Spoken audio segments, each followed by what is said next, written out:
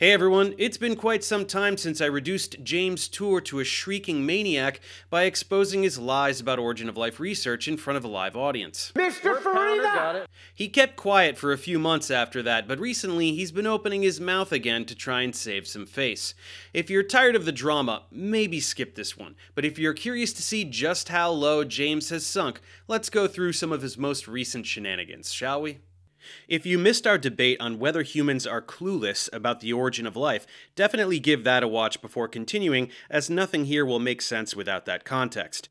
It's linked below, along with my video illuminating the laundry list of infantile tactics he employed.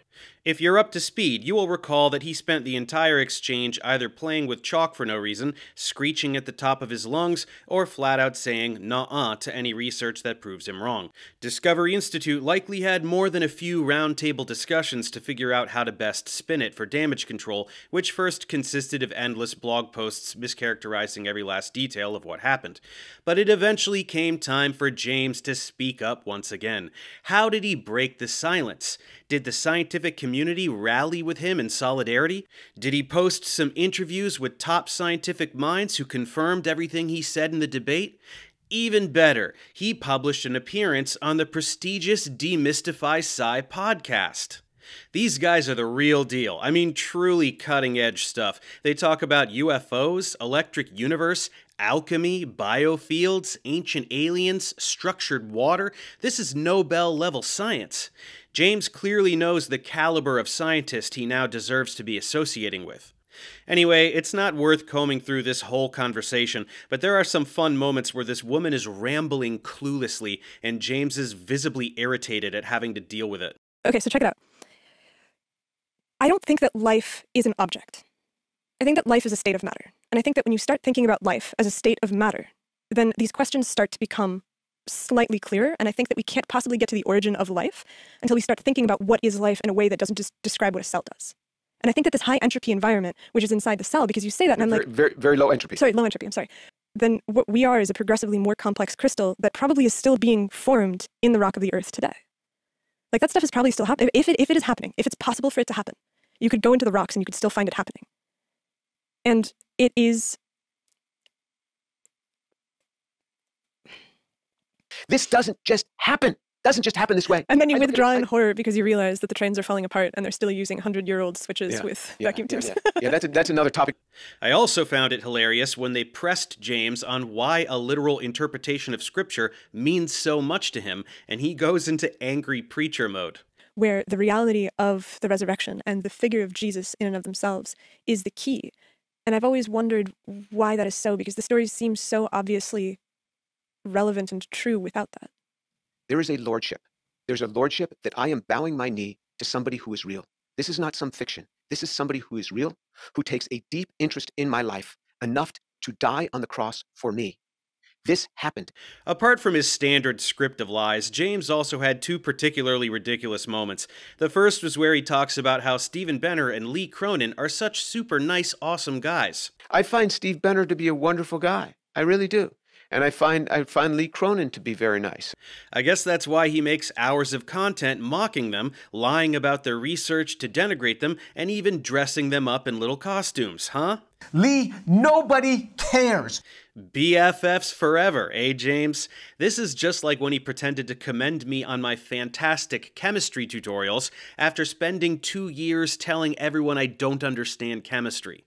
Then there was the moment where he whines about how the lying scientists are the reason everyone thinks we have already made a cell, which is a shame because that's why no students go into the field. 2/3 of the general population thinks that scientists have already made living cells because of the nonsense that they spew out there. And what it does is it causes young people to not want to go in the field because they think it's already been solved.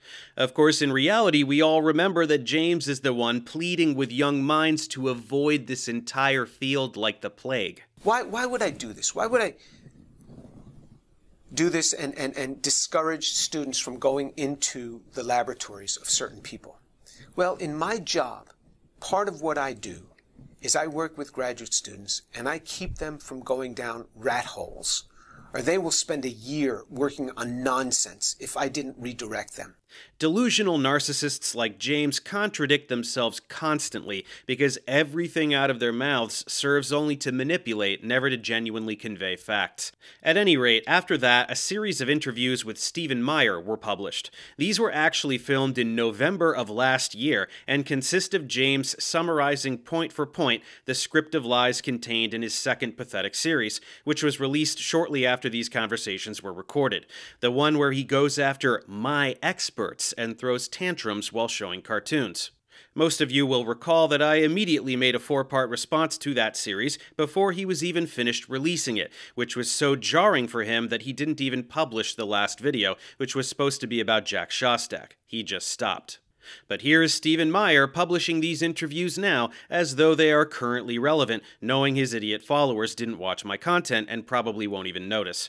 Since James is saying absolutely nothing here that's any different from what's in that series, there is no need to discuss these interviews. I have already debunked every last thing these bozos are talking about in my 4-part response earlier this year, so head over there if you missed those. Now let's check out his next move. This is where he finally acknowledges his pathetic debate performance. Put up and I will shut up. What could he mean? I am going to take down all the content on my YouTube channel where I've critiqued Origin of Life on one condition. The condition is this. I am going to name 10 key researchers that have published key papers in the area of Origin of Life, and I'm going to give all 10 of you a chance to answer 5 essential questions that need to be answered for Origin of Life to be solved. That's right, he's going to take down all of his content, but only if one of the 10 top Origin of Life researchers can answer his questions. So who are these guys? Of course, it's the same people he's been whining about all along. This is an attempt to perpetuate his insane lie that only a dozen people work in this field, one of the precise lies I pressed him on in the debate, and all he did was soil himself. How about the dozen people thing? Does that look like a dozen people to you? What I meant by that, the number of people that are doing the complex organic Sutherland counter type synthesis. This is exactly what Benner told you. No. Benner told you People all that it's a over the very world. Benner small. told me. I have No, hundreds of Benner told you on the video that there's a small number of people that are still doing the Sutherland type of complex synthesis. He says most of the area is Origin of not Life doing that community is a anymore. boutique community. It's a small number of people. It's a dozen people. It was in That's what reference you said. to the number of people that are doing the complex Sutherland type The synthesis. Origin of Life community. The Origin of Life community. You're talking about the field in general. What's even more pathetic than pretending these are the only people who should be able to answer these questions is that he included Bruce Lipschitz, who is not an Origin of Life researcher. James knows he's not an Origin of Life researcher and has specified that in his content. That James would put Bruce on this list is a marvelous demonstration of how completely insane he has become and how little he cares about reality. But let's continue. What were those 5 questions again? Oh yeah, the 5 things he wrote on the chalkboard, knowing that he was going to write clueless next to them no matter what happened. We don't know how to get polypeptides, polynucleotides, polysaccharides, specified information, and a cell. Of course, anyone with a functional brain who watched any of my content or the debate saw me present many different prebiotically plausible pathways to both polypeptides and polynucleotides. James just did a pathetic dance with an ultra-specific coupling that is totally irrelevant, and then whined about nucleotide linkages. We were discussing studies that objectively produced polypeptides and polynucleotides by prebiotic means. He ignored all of it and wrote clueless for no reason. Then the polysaccharides, which were very plausibly made by enzymes, then specified information, which actually is not a thing, just creationist bullshit, and we never got to the cell. But of course, James doesn't like how dumb he looked in the debate, so he's here to pretend it never happened and just repeat the same script. Like a flat earther. All the research I presented him with doesn't count because it came from dumb old Dave. The science is fake unless one of these 10 scientists watch his YouTube video and say to him exactly what I've been explaining in all of my content. He assigns judges and says they can email him or have someone film them drawing on the blackboard. A desperate attempt to reinforce his fantasy that science is only valid if written in chalk. Let's be perfectly clear. This is nothing but pageantry to try and rewrite what happened in the debate. James knows that these molecules have been made. He is perfectly aware of wet-dry cycling to produce polypeptides. He is perfectly aware of prebiotically plausible chemical activators that promote polypeptide formation in water. He is perfectly aware of polyribonucleotide formation on clay. He discusses papers in his own content that reference all of these processes. He uses those papers papers to whine about unrelated things, like homochirality or relay synthesis. But he knows this science has been done. There's only so many times this can be pointed out before it's just not worth discussing anymore. But James will never, ever drop this script, no matter how many times he is exposed, and no matter how badly, even right to his face. He knows polypeptides have been shown to form even under prebiotic conditions in hot springs. So what does he do? It doesn't count unless it's specifically aspartic acid and lysine. We've already covered this, but once again, why those two, James? Polypeptides that don't have that specific linkage aren't actually polypeptides? The absurdity of this straw man is blatant to anyone who understands basic biochemistry. You could have 100 glycines in a row. Even if it doesn't serve any function, that's still a polypeptide, and many random sequences will have some function. There is no reason to presume early polypeptides needed this linkage, or even needed these two specific amino acids at all. Someone in the audience even told you this during the Q&A, and all of this ignores the research I presented, where coupling still occurred with reactive side chains present. It's a dumb stunt for his dumb viewers who have no clue what he's even saying. Same with the polynucleotides. He wants less than 2% of the 2' linkages, even though early RNA could have functioned just fine with lots of 2' linkages. This was another part of the debate where he was flailing because he knew there was a Szostak paper that dealt with this and he didn't want me to be able to talk about it, so he complained that I wasn't allowed to use the paper. It says functional RNA. I haven't seen that paper. You're bringing in other papers which we agreed you would not do. It's nothing but goalpost shifting to the nth degree as usual. Same with the polysaccharides. He pretends they have to form without enzymatic activity when it clearly only ever occurred via enzymatic activity. He knows that's the answer to the question, so to obfuscate this obvious fact, he shows enzymes that exist in life today and pretends no other enzyme could ever perform that function, just like he did in the debate. This is idiotic. Even short oligopeptides have been shown to have catalytic activity. Enzymes evolved by natural selection over time. Anything an enzyme does today, a more rudimentary enzyme could have done before, perhaps simply not as efficiently. Looking at enzymes present in extant life is a straw man, and he knows it. Specified information, once again, is not a real thing. Google it, you get nothing but creationist propaganda. Any real biologist would laugh in his face for even bringing it up. James spews the creationist script about how nucleic acids only have Shannon information, doesn't even explain what that means, and just shows a clip of him making some dumb analogy about a flash drive. Now I take this and I upload it to the cloud. So it goes through an RF wave to the box on the wall, wherever that is, and it'll go into that box just through an RF wave. So that information's been here, it's been on a piece of paper, it's been on SRAM, it's been on flash memory, now it's in an RF wave. Then when it hits that box, it goes down a wire, that information is going down a wire, then it goes from server farm into another flash memory. The matter upon which it resides is secondary. The information is primary. Yes, functional information is required to get molecules capable of self-replication and other important functions. And guess what? There is lots of literature on this topic. James just has never bothered to look, probably because a lot of it is by his arch-nemesis Jack Szostak. In this paper, Jack discusses research to determine what fraction of random sequences of a minimum length act as functional sequences, whether peptides or RNA. Admittedly quite low, about 1 in 100 billion, give or take a couple orders of magnitude, but that's still a far cry from the ridiculous numbers people like James cite, whining about how many particles in the 10 universes or whatever idiotic comparison they make to amaze their clueless viewers. Considering the astronomical numbers of molecules, it's a fraction that can be observed to form, and it has indeed been observed. Functional ribozymes have been isolated from random RNA pools. There are many papers that talk about this.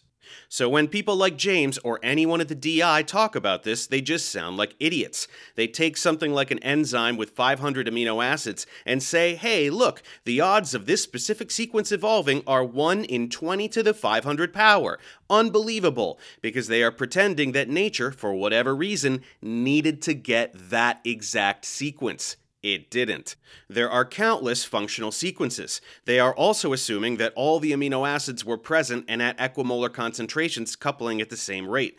And they are also baselessly assuming that nature is somehow goal-oriented to get that precise function. It isn't. The sequences are random. When any functional sequence emerges by chance, it modifies its environment in some way, and this can affect the rate at which it proliferates, such that stochastic condensation events can slowly yield more significant functionality within sets of molecules enclosed in vesicles and eventually a protocell.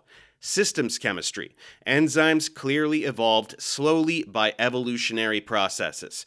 James acts like nobody has thought about this before, but origin of life researchers have, and there is a mountain of literature about it. James is just too incompetent to understand it.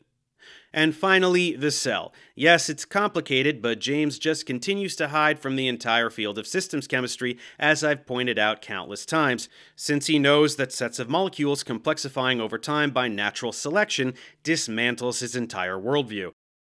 So we can all see what a joke this challenge is. It's James pretending the debate didn't happen and saying the same 5 dumb things to an empty room, because it went so horribly when he said it to me. But let's see what else he's been up to since then. Next, he publishes another dumb talk he gave with this ridiculous thumbnail. Is the scientific community corrupt? James is shouting his anti-science allegiance from a mountaintop, perfectly aligning himself with the propaganda Discovery Institute has been putting out lately, which we covered in a previous video. James knows who pays his bills. Next, he did this one. Not my question. He was probably told countless times by educated people that I answered his ridiculous questions in the debate, so he has to do some damage control to pretend that didn't happen, and that's this Q&A, which contains the art of yelling in the title. Boy, does he have a lot of spinning to do. I can certainly understand chemistry, and this is what I put before them. And I've certainly read enough about this. For years, I've read about this topic, and I'm a chemist. I'm a PhD chemist, so I certainly can understand these things. If you say that I'm not an expert because I haven't published in this, no, I have published in this. I have several articles in this critiquing it. Yes, people tell him he's not an expert in this field, so he whines about how he's the smartest guy alive and should automatically understand all of it without lifting a finger. Geochemistry, astrochemistry, systems chemistry, James never learned about any of it, but he should be able to discredit all of it anyway. And of course, he continues to pretend he has published in this area, referring to his ridiculous blog posts, which obviously don't count.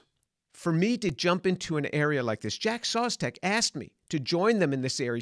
He said to me, Jim, if you join us in this, we'll get this thing solved. James is pretending that Jack Szostak asked him to collaborate on origin of life research. Look at the level of fantasy he has reduced himself to. He is pretending that a Nobel Prize-winning origin of life researcher that he has repeatedly slandered asked him to collaborate on research he doesn't understand because James will single-handedly get this thing solved. Does he have no clue how delusional he sounds? James, produce the email where Szostak said that, and I'll take all of my content down. Pathetic. Can you help start an official commission for truth in science directives to prevent fraud, scams when scientists try to sell their hypotheses to the public for funding and profit? Well, can I? One of Tour's bootlickers wants James to be at the head of a committee to sniff out lies in the scientific literature. Oh, the irony. And he said, and he started quoting these papers. Those papers had nothing to do with it. That's why I wanted him to come to the board, because when he comes to the board, he has to start with those 2 starting materials. And he's not starting with those 2 starting materials. He wants to start with one, and then this aminonitrile. Well, aminonitriles are precursors to amino acids, so by pretending this isn't valid starting material while amino acids are, just demonstrates that he doesn't even read this research. If only the authors wrote it in chalk so James could read it. Are aminonitriles the ones? Okay, yeah, my producer told me stay passionate but friendly. Okay, I'll calm down. Yeah. Okay, I'm sorry about that. His producer said stay passionate but friendly. What that means is that his Discovery Institute handlers now have to constantly monitor him whenever he films anything to remind him to not look like a raving lunatic every time he opens his mouth, because he was supposed to be their shining knight and now he's humiliating them. All right, are amino nitriles the ones that Pounder uses prebiotically relevant? Yes, I think they are. I think they are. I mean, with some work, you can use prebiotic reagents to get them, but not with not controlling stereochemical purity. Look at this. He now admits that the amino nitriles he was just whining about are indeed prebiotically relevant, so he just shifts the goalposts to the stereochemistry. It's unbelievable. When discussing stereochemistry, he defaults to, but how do you get the molecules? And when talking about getting the molecules, he defaults to, but the stereochemistry. I haven't introduced God into this at all. Why do you introduce God? This is not how we answer scientific questions. We don't introduce God into this. You know, I have to calm down. We don't introduce God into this. We're so nice. We don't introduce God. Please don't ask that. Yet again, James sees his producer off camera waving at him in hopes that he will stop looking like a complete maniac. So James does something else and looks even more insane. And again, James is supposed to be the lone rogue dissenter speaking truth to power. So who is this producer coaching him from the sidelines? Discovery Institute has dumped way too much money into this guy to let him manage himself. His insane behavior has become a liability for them. I did not like my performance. I think I got so hot, so frustrated. Not at the name calling. You know, people thought, oh, look at the names he's calling. The man was reading a script. He said all these things already in his videos. Go to his videos. You watch them. It's painful. That's right, folks. He was shouting like a toddler because I was reading from a script, not because I was exposing him as a lying fraud right to his face. Forget the fact that he read his own opening statement directly from a script. Forget the fact that nothing I said was from my videos but was written specifically for the debate. Forget the fact that there was no name-calling, as he claims. I simply referred to him as a liar because he objectively is one. James knows he came off as a complete lunatic, which eats him up inside every single day. And this is a total failure of an attempt to justify his disgusting behavior. And how can I explain in 2 minutes, 1 minute, how can I explain how wrong that is to a lay audience? But every synthetic chemist in there realized that those were non-answers. Every synthetic chemist in the room knew I was giving wrong answers. Funny how none of them asked me a question to challenge me on the research I presented, but rather challenged you on all your lies and pageantry, huh? James wants so badly to pretend that scientists are on his side, but the only people in the room that were with him were the busload of his church pals in the 3 rows of reserved seats he filled to desperately try and stack the audience. Why are precisely 0 scientists speaking up in your defense, James?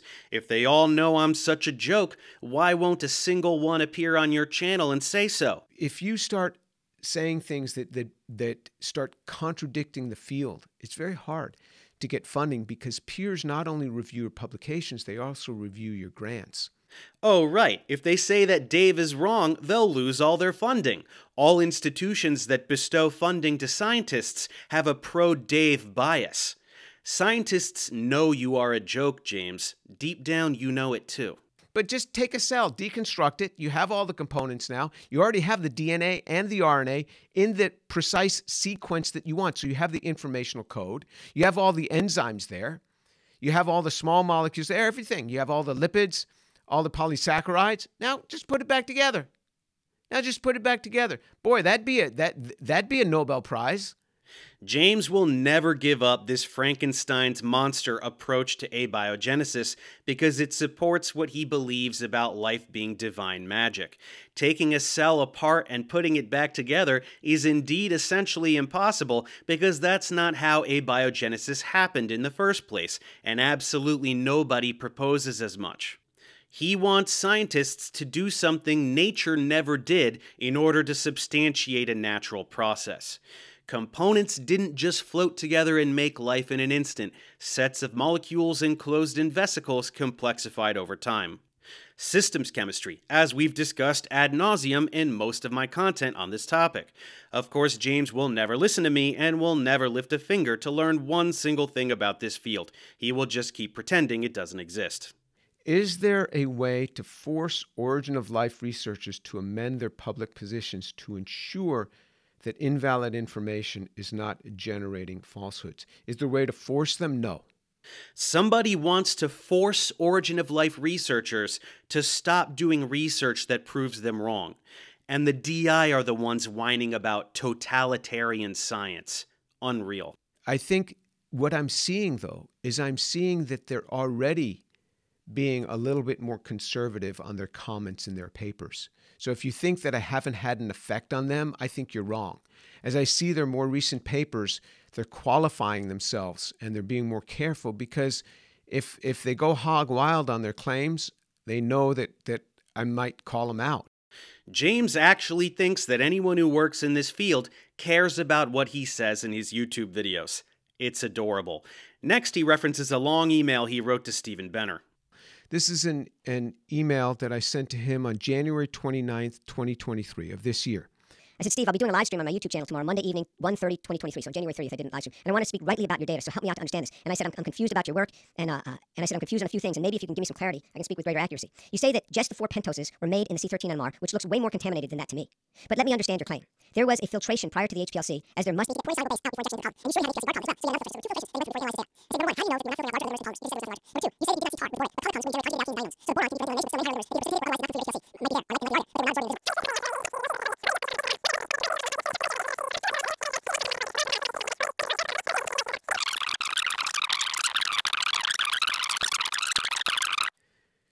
So his response to that email, now we had an email dialogue. He and I have dialogued by email many times. You know what his response to that was? 0. No response. Why no response? Why no response? Because he's tired of holding your hand and understanding his research while you simultaneously talk shit about him on YouTube and accuse him of fraudulence. You even insult him in this very video. It was a bunch of trash. Everything the man made in there was trash. Why should he reply to you, James? He doesn't owe any of his time to an internet troll. If you're too clueless to understand his research even after he explained it to you once, that's your problem. But James has to pretend there's something here, and that in his latest series he wasn't just being a complete idiot. Benner washed the magnesium, while the basaltic glass contains magnesium. This is why he is rambling on and on forever about this. He hopes that a waterfall of technical jargon will just exhaust the viewer, and they'll conclude that he said something to substantiate himself, though they have no idea what. And we've had dialogues. I've had lunch with Steve Benner, and I find him to be a pleasant man. I really do. We were at a conference in Israel a little over a year ago, and he spoke. And then the next day I spoke, and I hit him pretty hard on the things that he said in his talk. And then the next day after that, he and I sat together and had lunch. And some people were walking, how can you two be sitting together having lunch? This is the way scientists are. And we had a good dialogue. And he even discussed about possibly writing a paper together with me. And, that never happened. But this level of two-faced behavior is just unbelievable. James goes back and forth between calling Benner a fraud who makes trash and calling him a nice guy that he wants to write a paper with. Is he bipolar? No, I'm done responding to Dave's video. You know what I've learned? I learned that YouTubers poke me, hoping that I will respond, and it really ups their subscribers. When Dave first came against me, he had like 780,000 subscribers. Now he has like 2.6, 2.7 million. Now, many people, not just one or two, many people have told me that those are not real subscribers, that they think he paid some organizations in Asia that'll up your subscriber count because they figured out that they figured out this by many metrics. One is the amount of money that he makes. It's like 0.06 cents per subscriber, whereas other channels are making like 11 cents per subscriber, or some crazy high number, or maybe it was yes, or yeah, and I don't remember, some factor of 10 or 50 higher than his, which would suggest that those are not real. And then the other thing is, if you look at his engagement, the engagement of his subscribers, with that many, there's very little engagement. If he has 2.6 million, all I'm saying, it's gone up heavily since he poked me. Okay, this is a whole new level of insanity. James is now trying to pretend not only that I made content on him to get more subscribers, but also that my subscriber count is fake. First, YouTube regularly purges bot accounts, so this is not a real thing that happens. Second, you don't make money on YouTube according to how many subscribers you have. It's about how many ads are watched. Third, I have a lot of subscribers because I make an enormous variety of academic content that students all over the world use to pass their classes every day. Remember the tutorials that his own students acknowledged by applause that they use to pass his class? I said he's clueless. I said he doesn't know chemistry. Although, again, who's used my content to pass his class? Anybody here? That's what I thought, James. He doesn't know chemistry, yet I'm helping your students. Isn't that interesting? Thank you. That's most of what I do on my channel, not just exposing loser frauds like James. In reality, James is the one who has had his subscriber count jump up as a result of responding to me. Look at socialblade.com, 2 spikes, one in February 2021 and another in January of this year. Do those align with the 2 series he made attacking a prominent YouTuber that exposed his fraudulence?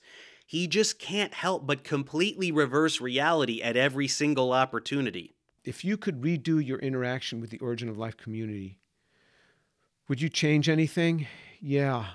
I might not even do it. I'm not sure that it was worth it. I've been ostracized by not just the Origin of Life community. I've been ostracized by much broader than that. I go into meetings sometimes and people will kind of look and they'll get hushed. You know, I go into gatherings and like, you know, tour is here. This is the closest we will ever get to hearing James say something honest and truthful on this topic. He is admitting that he regrets ever opening his mouth because everyone in the scientific community now treats him like the lunatic he continually shows himself to be. With this remorse, any normal person would decide to keep their mouth shut from that point on. Yet he persists. His ego will not permit him to admit any error nor an ounce of fault. What is the systems chemistry, and why do detractors say you need this to understand Origin of Life? It's a smokescreen. You have to understand every one of these components, and systems chemistry makes it much harder for them. They dig their own grave when they say you have to understand systems chemistry, because a cell is a system. It is several layers working on top of layers, working on top of layers. It's not independent little things. Systems chemistry means you have much more integration between each phase of this. How shocking. James continues to just flip out about systems chemistry while continuing to demonstrate that he doesn't even know what it is. Anyway, that's enough from the Q&A. We wrap things up with the latest pile of garbage. Academia tries to silence professor, with a thumbnail about the controversy James has unleashed. This is yet another pathetic interview where James continues to shout into the ether as though anyone he is lying about should care about him, fabricating a controversy to avoid confronting his own supreme irrelevance. Just another page out of the DI playbook. Remember, when no one will entertain your lies, cry censorship. Hey James, scientific journals can't censor you when you don't actually submit anything in the first place. Can you tell me essentially what it is that you're doing? And what is the research that you're doing around Origin of Life? Can you just give me like a broad overview of what it is, and most importantly, because I know we're going to get into the weeds here, what is the significance of this? What are the stakes? The interviewer puts his profound cluelessness on display immediately with his very first question asking James to explain his research on the origin of life. You know, the thing he has never done because he doesn't work in that field and doesn't understand it at all. Funny how James whines about laypeople thinking scientists have made a cell, but he doesn't point out the absurdity of laypeople thinking that he's an origin of life researcher, huh? What I do is I critique origin of life research. He acknowledges that he's just a critic and then launches into the same old script. I don't think anybody else understands it when it's within the area of organic chemistry. If I can't understand it, and I don't think anybody else can understand it. If it's organic chemistry, he should be able to understand it. And yet here we are 2 years later, and James still refuses to acknowledge that origin of life research is not mere organic chemistry. The man is hopeless. I have read the Bible meditatively, slowly, pensively, for 45 years every day. I'm saying every day for 45 years. I read it from Genesis chapter 1, verse 1 through Revelation chapter 22, and when I'm done, I start again. And so that immediately is going to cause a controversy. No, James, absolutely nobody cares that you read a Bible. People care about your anti-science propaganda. Maybe you should put down that Bible once a week and read up on systems chemistry instead, huh? So evolution, in a very short sense, is going from simple to more complex. How shocking. His definition of evolution is completely wrong. There's no inherent drive towards complexity. Evolution often involves loss of function. Every time he opens his mouth about biology, he sounds like a complete moron. James, please pick up a high school biology textbook and learn something about this topic for once in your life. I see what everybody else sees. Mm-hmm. Every other synthetic chemist, every other organic chemist sees every problem that I see. Mm-hmm. And when I point it out, even my colleagues who are not in this area, they'll see what I have to say. They go, yeah, are you the only one saying this? Are you the only one speaking up? And you say, well, why don't bunches of people speak up with me? Because they don't want to happen to them what's happened to me. Of course, all of Jim's imaginary friends always agree with him. Every smart scientist he talks to always confirms his script of lies. Funny how none of them will do it on camera, huh? At all levels in the university, from the administration all the way on to down to the undergraduates, is he or she is a creationist. And they'll label you with that, and that's the thing that they will dismiss you with. They're a creationist. Or they will say, yeah, he's speaking or she's speaking God of the gaps. You've never mentioned God. Yeah, creationism is an anti-science stance. You are a creationist, so people dismiss you. Sorry. And the endless whining about God of the gaps. You make hours of content pretending that it's impossible for life to arise by natural processes. We all know you believe God did it. God of the gaps. Get over yourself. The rest of this is just the same old crap. Molecules degrade so fast, primordial soup model, no Nobel Prizes, no progress since Miller-Urey, and so forth. We've talked about all of this. The guy will never ever change one sentence in this script of lies. There's almost no point in continuing to acknowledge him. He's a broken record, so these debunks become a broken record too, since all of this was debunked in my earlier content and he just ignores it. Instead of accepting fault, he just keeps slamming his head into a brick wall and then whines about censorship and controversy when he's ignored. That's something you're really up against also. Yeah, I'm up against consensus. I'm up against consensus in science. And I'll tell you, Brandon, there are so many chemists that see exactly what I see. Mm-hmm. But the ramifications of coming out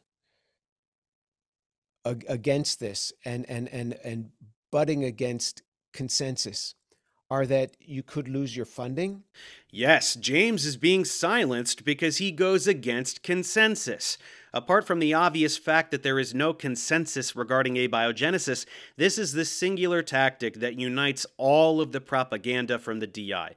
You can tell he is getting this script directly from Meyer and West because he is now even echoing their propaganda about the pandemic. The distrust is not just over the last 20 years, it's over the last 3 years.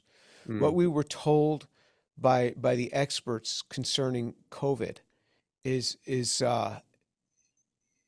really alarming, and the things that they told us and the things that we were instructed from the so-called experts it's just sad. It's just sad. And so, yeah, the academia, the scientific establishment has lost a lot of street credibility over the last 3 years, almost to the point where people are like, wow, if the scientists say it, maybe it's then not true.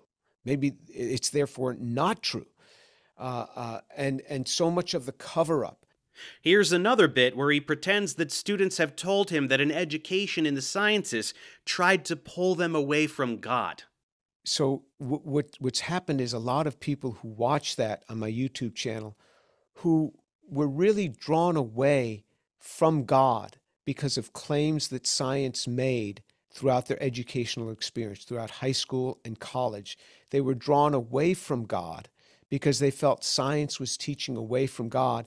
Does that sound familiar? Remember this DI email about the imaginary student and the godless professors?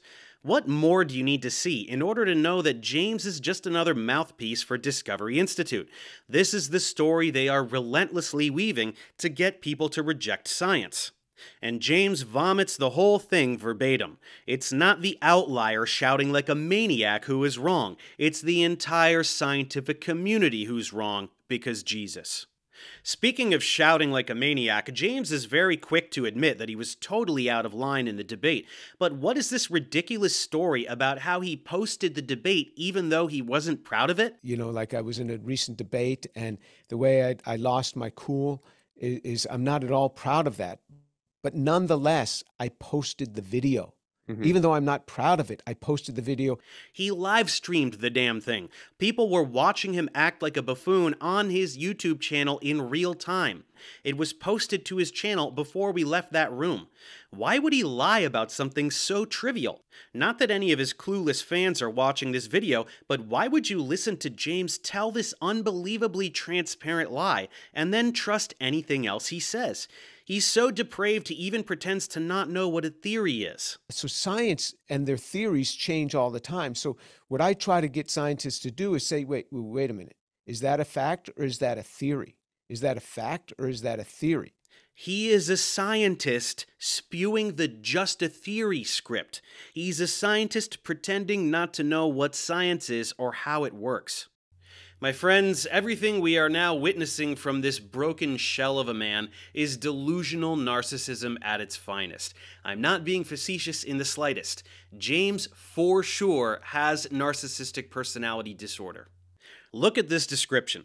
James has an inflated sense of his own importance, as though people should recognize him as an expert in a field he is actually clueless about. He is easily upset by the slightest criticism, like when he responded to my first very soft video about him with a 14-part series about how dumb I am. He gets angry when he's not given the attention and admiration he thinks he deserves, for slandering prominent researchers in this field just because their work infringes on his infantile worldview. And then he wonders why they don't reply to his emails. And this occurs mainly in men, with the onset in the teenage or early adulthood years, which for James aligns with the psychotic break he had in college over his untreated pornography addiction, in which he hallucinated and convinced himself that he saw Jesus in his dorm room. This description was written for James' tour, and the outbursts he is now famous for demonstrate what happens when you hold a mirror up to the face of a delusional narcissist who is desperately hiding from his true identity. Nobody who works in Origin of Life research so much as thinks about him or gives two shits about what he says. This epic drama is playing out in his mind alone. That James thinks anyone in this field should feel obligated to engage him is as delusional as flat earthers thinking that eminent physicists and geologists should be debating them about the shape of the earth. Flat earthers make up lies, those lies get debunked right to their face, and they just keep spewing those same lies. James is no different. James, I know that you're well aware of everything I'm saying here, but I want you to look right into my eyes as I reiterate this for you. Nobody who matters cares about your challenge. Remember this excellent and most poignant moment from the debate Q&A? My question is, why aren't you publishing your critiques in reputable journals? Why are you... All right. Why are you denying the scientific community the benefit of your expertise? Why are you limiting your critiques to Discovery Institute publications and YouTube that the researchers you're talking about don't look at? I am not trying to reach the origin of life researchers. I am trying to reach the masses. I am going after the people that do not read the scientific literature. The translation of this is, I can't publish my critiques because they're full of lies, so I'll lie to the public instead. Wait. With this pathetic YouTube challenge, you are just continuing to demonstrate that you're nothing but a clueless preacher. Scientists read primary scientific literature. If you want to challenge them, you have to publish your critiques in a reputable journal. But you know as well as I do that you're not even really talking to them. You're performing for your congregation. They're all you've got. You know for a fact that nobody will respond, so you can claim victory without having actually done anything. It's just a prolonged attempt to cling to your own self-proclaimed relevance with the brainwashed people who have no clue what the primary literature says and don't care. Among your peers, you're a complete buffoon. You said it yourself. Everywhere you go in scientific circles, when you enter the room, people snicker and laugh at you behind your back. Never forget, you did this to yourself. You could have kept your delusions private, but no. Your narcissism convinced you to make that first 14-part series. When I demolished it for over 1 million eyeballs and made things even worse for you, it was your narcissism that stirred you to action again, to make yet another series that was even more ridiculous. And it was your narcissism that stirred you to behave the way that you did in that debate. Everyone but your brainwashed flock knows exactly what a joke you are, and it's your own fault. So anyway, that's currently how deep the hole is that James Tour has dug for himself. After this 60-day challenge has elapsed and the scientific community continues to ignore him, he'll probably dig himself a little deeper. So let's all look forward to that. I'll see you next time.